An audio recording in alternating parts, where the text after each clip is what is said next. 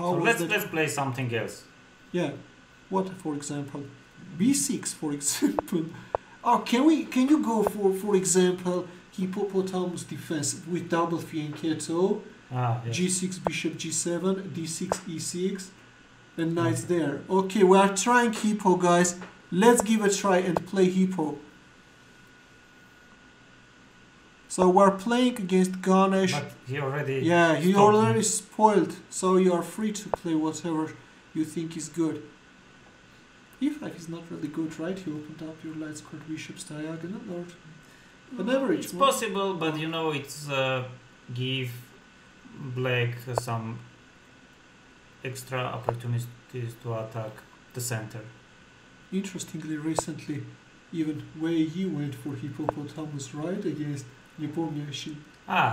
Yes. In a must-win game, and that was a Yes. must-win game. That was the main. But usually the strong players are choosing this during online streams, you know, to have some fun. But I remember once even Spassky played against Petrosian during their match. No, why they are choosing such openings? Because in a tournament situation, they need... Avoiding theory? Yes, avoiding theory, they need some hard, with the all pieces in the board position. Yeah.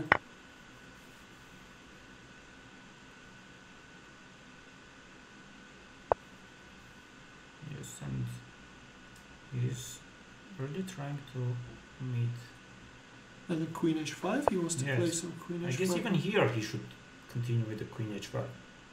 Because Really? Otherwise, let's say, Knight goes back. knight goes back. But wait, if he sacrifices his knight, how is he going to proceed with the game? Maybe Queen H5, H takes G, Bishop takes, Oh, yeah. D takes E, and some... But I still think that you can hold. Yes, it's position, because right? of this bishop. Yeah.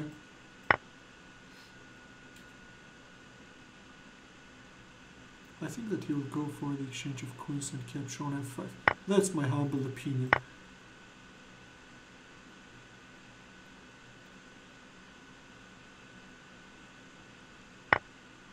Knight is ready to jump to D4. Yeah, yeah. Yeah, the knight on D4 will totally demoralize opponent's position.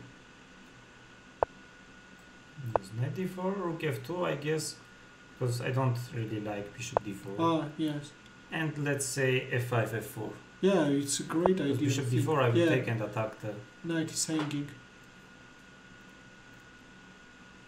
Compare my pieces and the opponents.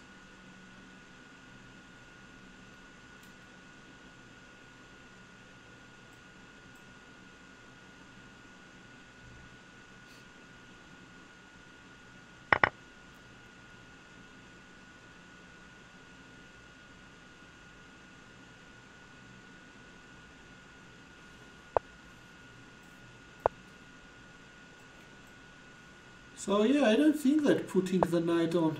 Oh. Yeah, now Having two bishops oh. and let Bishop me B4. no, let me first play Rook C4. What about B3? And then Rook to 4? Yes, and then Oh my goodness, I was not expecting that. Are you sure? This is a pawn star. If knight takes F4 then... Bishop takes C3. Bishop takes C3, let's see. This is interesting, yeah, you decided to trick your opponent somehow. Yeah, E5 and then E3 somehow. Unnecessary but an intriguing exchange sacrifice, right? Let me think. E5 not goes, E3 knight. Okay, Bishop D4 possible as well. Oh, but the much stronger move is Rook D6 just. So you decided to play E5 with the E5. Oh, So now E3 is just asking itself to be played. E2. Oh no, there is no way to But stop. even Bishop F3 was possible. Oh yeah. And now yeah, he's also losing on time and he resigned.